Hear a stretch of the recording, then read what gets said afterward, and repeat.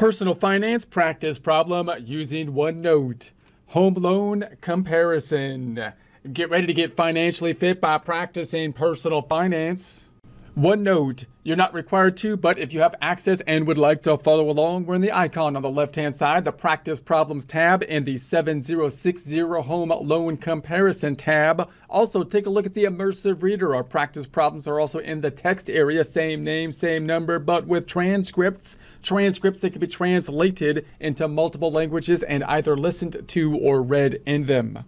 Information's on the left-hand side. We're going to use that to do calculations on the right-hand side. We got the three loans that we're going to be doing comparing and contrasting with. We're going to do a payment calculation for the three of them, amortization tables. We'll break the amortization table out into year-by-year summaries. We'll also discuss the different tools that you could use for the calculations of the amortization tables, for example, which include online tools, and we'll compare and contrasting making amortization tables online and doing the payment calculation online with the tools such as Excel, and how you might integrate that information into a more comprehensive strategy as you're doing your planning. So when you're doing planning, you might first think, well, what kind of loans could I get, and try to figure out the basics of the loan. We might first come up with the loan amount, of course, and we could get the loan amount by either trying to think about how much the home costs, how much down payment I have to put, and therefore how much loan amount I would need to get, and then try to figure out the payment from there, and the standard loan structure, which could be like a 30-year fixed would be the standard structure, and then we could vary it from that point. Or you might try to think of it from the ground up, try to think about how much revenue or income you have and how much banks are willing to possibly finance in terms of our income strategy. Think about how much financing we can get, and then how much down payment we have, and then how much loan we can get. So those are the two ways you might come up with basically the loan amounts. Once we have the loan amounts, we might compare and contrast different loan amounts and compare and contrast different number of years. And then, of course, the interest rates are something that could vary as well. So we'll do the three comparisons, loan 1, 2, and this should be 3 down here, for the different loan amounts, the different years here, and the different rates. So the first thing we'll do is we'll do a calculation for the amount. So we're going to say for the payment amount. So there we got the 168,000. The number of years we're going to say are the 15 years, and then the rate is going to be that 6.5, so we can do a payment calculation. Now you could use Excel to do the payment calculation, or you might use one of these online tools. Notice this is rounded to the nearest dollar. So I could use the online tool. I could go to the 168,000, for example, and go jump over here online, say 168,000. I'm not promoting this particular tool. There's a lot of different loan calculators that have different pros and cons to them. But if you type in loan calculator into your browser, you can find some kind of loan calculation tool. And then I'm going to say this is 15 years, and we'll say the rate of interest. What did we say? The interest rate was 6.5, and then we're going to say it's a monthly and every month. Let's do the calculation. And so we get to the 1463 about, and then 46 cents. So I'll say 1463 because we rounded it over here. And so there's our calculation. We can also do it with Excel. I highly recommend using Excel, because note that you could, every time you make a change, just input the data back into this calculator. You can also copy, right click, and have duplicate tabs, so you can go back and forth between the two tabs. But if you have this information into something like Excel, you can populate the data on the left-hand side and change the data much more easily, in my opinion. And it's pretty easy once you get the Excel formulas down. Looks a little bit tricky, but you got this little tool down here. We do this in Excel if you want to practice doing it in Excel for practice. So you got I put the negative up front, that'll make it a positive number, and the end result, that's how we got this calculation. And then brackets, the rate would be the 6.5%. So that's this cell right here divided by 12, because notice whenever we use the rates here, these are yearly rates. We don't talk about monthly rates because the rates are typically small if we do that. So we talk about yearly rates, but then because it's a monthly kind of component, we got to divide it by 12 to get it to the months, comma, the number of periods is going to be then the 15. Now that is in years. We have to have that in months too. 15 years times 12 will give us the number of months, and then comma, and then finally we have the present value, which is the starting point of the loan, which is the 168,000. Then if we go to loan number 2 and do a similar calculation, this one is the 223,000. It's a 30-year loan, so we're going to the standard 30. These are the two most common, you would think, loan years, 15 or 30. 30 might be the more standard, and then 15.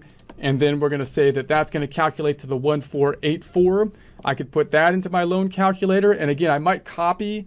So I got two tabs here, and I can toggle back and forth, which is kind of nice. I could do that. I could say this is going to be 223, and this is 30-year, and the rate for that one is 7%. 7% calculated out, and we get about 1484 about if I round it up.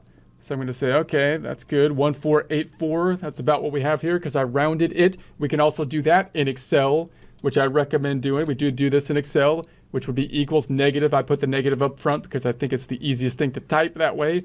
Payment, and then brackets, and we're going to say the rate now is going to be the 7%, but that's a yearly rate. So we divide it by 12, and then comma, the number of periods is going to be 30, but that's in years. We need months, so we multiply it times 12, and then comma, the present value is the 223,000. That's going to be our 1484. So you can see these end amounts here are fairly close, even though we've got this difference in terms of the loan amount and the years and the rate. So it's really kind of nice to have these things kind of side by side, and you can run different scenarios and change each one of these factors, such as the numbers of years and the rate and the loan balance one by one, so you can get a feel for what's the impact on the payments. But that's not the only thing we want to get a feel for. We also want to get a feel for what's the impact on the interest and the principal components as well, because those will have an impact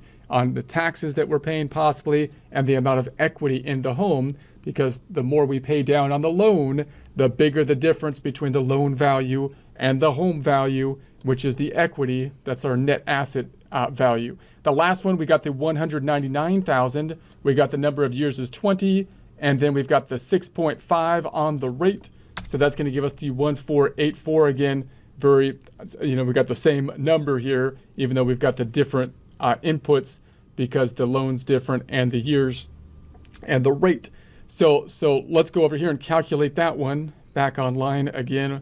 Let's make another tab. I'm going to right click and duplicate the tab and say this then is for 199,000, and the rate then is going to be 20 years, 20, and then we said that this was 6.5 on the rate, calculate. And so that's going to be then the 1484 about, as we saw. So we got this over here, 1484. So note the tools we can have online. We got our 3 calculators. We can put them in separate tabs and do some toggling back and forth to see the differences there. But I still think it's easier to do in Excel, because in Excel you got these 3 comparisons right there side by side. And if I want to change any of the data on the left-hand side, it will automatically change this table on the right-hand side. I can then look at my payment calculation, which would be negative. I put the negative up front, and it would be then the rate again, which would be the 6.5. That's a yearly rate, so we divide it by 12, comma, number of periods would be 20 this time. That's in years, so we multiply it times 12, and then comma, the present value this time at the 199,000, and that gives us the 1484 as well. So now we're going to go to the amortization table, which also is something that we can do online. So I could say, okay, let's do the amortization table for this first one. So I can go over here and say, let's check it out online. Go to that first one, and here all I've got to do is press this view the amortization table, and boom, they give us an amortization table on down below, which is nice. But again, it's kind of static. I can change the data up top, but I can't really do cell references, and I can't summarize the data on a year-by-year basis, which we really kind of want to do as easily. Some online tools might do that a little bit more clearly, but in Excel, if we get good at the Excel, we can do that quite easily. So once we'll do the amortization table, and we'll look at it, and then we'll break it out on a year-by-year basis. This year-by-year basis breakout is something that's a lot nicer to use when you're trying to figure things like your yearly tax impact, and when you're trying to figure things like the effect on the equity on a yearly basis, not so much on a monthly basis. Now, of course, this will be a long table because we'd have to calculate this down on a month-by-month basis. This first one was for 15 years, so it's going to have a lot of components, but we'll just do a couple calculations up top, and then in Excel you can just copy the formulas down. So although it looks quite tedious, it's pretty easy to do. So we've got the 168, that's where we would start. We've got then the first payment, and we calculated the payments to be this 1464. That is a rounded number. The interest calculation then would be the prior balance, 168,000, times the rate, which is 0.065, 6.5%. That would be the interest for a year. Then we divide it by 12 because we're talking about months. That's where we're getting. Let's do that one more time because I messed up. 168,000.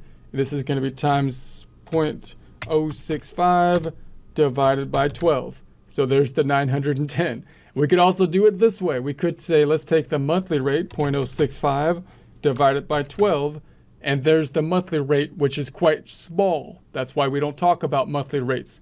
But I could do that first and then multiply it times the amount of the 168,000, and we get that 910 again. So then we could subtract this out. So if this is the payment and that's the interest, 1463 minus the 910 gives us the 553.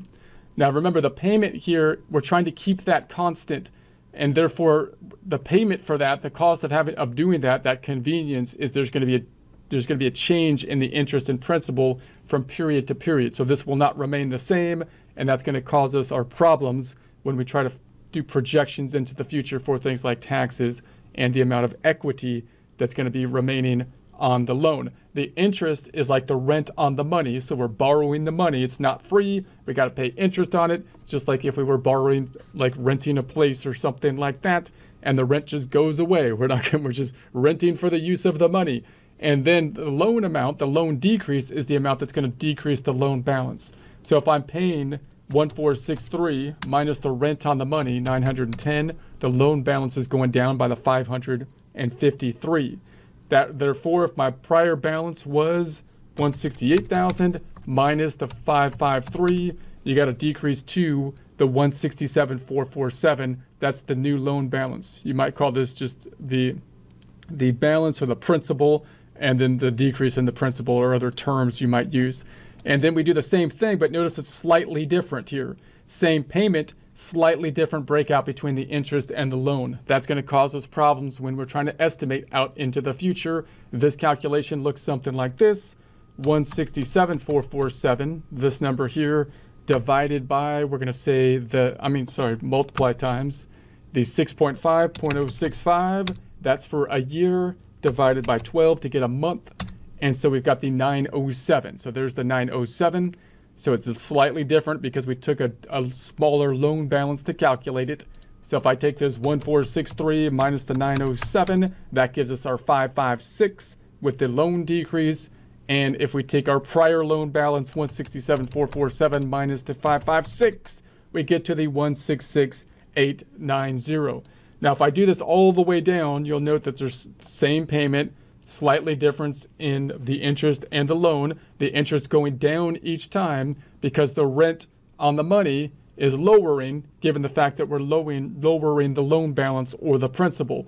If the payment stays the same and the rent on the money is going down, that means the loan decrease is going up, meaning the loan is going down at an increasing rate, right? So that you can see this trend going down here. The interest, of course, then is going down and down each month. The loan is going up, and as we go, and we're going to do this all the way down. If we look at this all the way down, then at the bottom of this table, and this looks quite tedious, but again, you could just copy it all the way down. If you did this in Excel, we get down to 0 on down below at that last payment.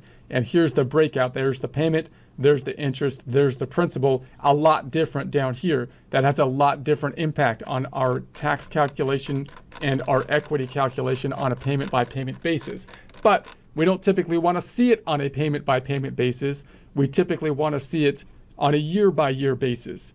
So if I compared it to a year by year basis, I could take this data on the left hand side. Everything with a 1 over here is in year 1. So here's all the year 1s down to 12 months. And here's all the year 2s that go down to 24 months. And so if I can summarize that data, meaning taking all the payments and putting them in a year by year, taking all the interest in a year by year and so on, it would look something like this. So in year 1, we'd have, actually this is another amortization table. Let me move over here. I'm going to move over to the right. So it's going to be over here. And so now we've got year 1 is at the 17,562. Now that number is fairly easy to get because I could take this amount, and multiply it times 12. 1463 times 12, about, that number's rounded, so it's not going to be exact, but we get about the 17,562. It's rounded, so it's not exact, but that number fairly easy. The interest, we can't do that though, because the interest changes each time we make a payment. So we'd actually have to add up the interest in the amortization table. That's something with our online tool we cannot do as well. You might have some tools that can get you more detail, but it's something that most tools don't do as well. They give you the amortization table and the payment amount, and then that's basically it in Excel. You can start to pull a whole lot more data from this information. So that's going to give us then that, and same with the loan decrease. The loan decrease over here is also something that I'd have to add them all up for the entire year to get the proper amount. The loan balance is the amount that I want at the end of the period, 161,159. That's this number at the end of the first year, 161,157. And that will help us to see where we stand or where we will stand at the end of year 1. So this is a really nice table to have because then I can start to think about, okay, how much am I going to pay on a yearly basis? And then I can think about what's going to be my interest, which I can use for my tax calculations on a yearly basis. And I can start to get a more in-depth kind of scenario or projection that way. And I can look at my loan decrease, which will help me to decide what the impact on the equity is, the difference between the loan balance and the home value, which has 2 factors we can consider. And one is going to be, well, the loan itself, as the loan goes down, that's this factor, that as the principal goes down, then there's going to be a bigger or widening gap, even if the value of the home remains the same. And the other is, we're hoping the value of the home goes up. So if the value of the home goes up, then that would also increase the equity. So then year 2, the payments are the same. Notice the interest will be different and the loan balance will be different. This interest is going to be significant if we're going to do tax calculations. So we want to make sure that we're taking into consideration there are significant differences in the interest payments and the loan decrease, even though the payment amount is the same, which is going to have a significant impact on our tax calculations, as well as where we stand in terms of equity value in the home. We could do the same thing, of course, for the other loans here. So if I did the amortization table for the second loan, so here's the second one, the 223, we could do that with an online tool. So here's the 223, I could just say amortization table, boom. But I can't really do anything else with this. I could still toggle back and forth, compare and contrast, but I can't really make it into a year-by-year breakout or like use any formulas to tie to it or anything like that, as we could with Excel. In Excel, we could build the amortization table fairly easily, and we could do it by basically, here's the 233. I'll just do one calculation on the loan amount, 7%. So it's going to be then this 223,000 times 0.07, and then we'll say divided by 12. So there's going to be the interest of 1301 about. So if I took the 1484 minus the 1301, we get about 183 loan decrease. If I took the 223000 minus the 183, we get about 222817. If we do that all the way down, you can see this difference between the interest and the loan decrease all the way down. And this one goes all the way down to the 30 years. And after 30 years, it'll get down to zero. It's a tedious calculation. If you were to look at this, it would make it obviously makes our eyes roll over to look at those many numbers, and it's hard for us to use projections on it. It would be more useful for us to break that down into a year-by-year summary, which would look something like this if we broke that out on a year-by-year. So now we've got the 17,807. That first number we can get to fairly easily by taking this 1484 times 12, 17,808, about, rounding. And so there we have that. But the interest and the loan balance, those are going to change on a year by year. So then we could take a look at the differences from year to year, as we can see here. And we can break this out on a year by year breakout, and we can then do some comparing and contrasting to this loan versus the prior loan on a year by year breakout. It's going down to 30 years instead of the 15 years, which can cause us a little bit of confusion, but it's a lot more easy for us to consider this compared to this for the two loans than comparing the two amortization tables. We could do the last one as well. So that's the 119 20 years. So we're going to say, okay, let's check that one out. That's the third one. There's the 119. I can make an amortization table with our online calculator like that. We can also go over here. We did it in Excel. We can make our amortization table. So here's our amortization table, 199. We would do the same calculations, and you could see the full amortization table. This is going down 20 years now. 20 years. There is that. And then, of course, we would like to break it out on possibly a year-by-year breakout, which would look something like this. So now we've broken it out year by year. Here's the payment, here's the interest, loan decrease, and the loan balance. This is a lot easier to compare to this than the two amortization tables are to do the comparison. It's a lot easier to do this in Excel. Now, in Excel, you could do this with formulas, or you can use pivot tables. So here's the same thing with a pivot table type of calculation we did here. And so you could use the pivot tables. We do that in the practice problem. So if you're interested in looking at this and how to calculate these in Excel, which I think is the best way to go if you're really trying to dig into the numbers, then take a look at those practice problems and we'll build these amortization tables. I'll show you a couple ways to break that out into a year-by-year summary.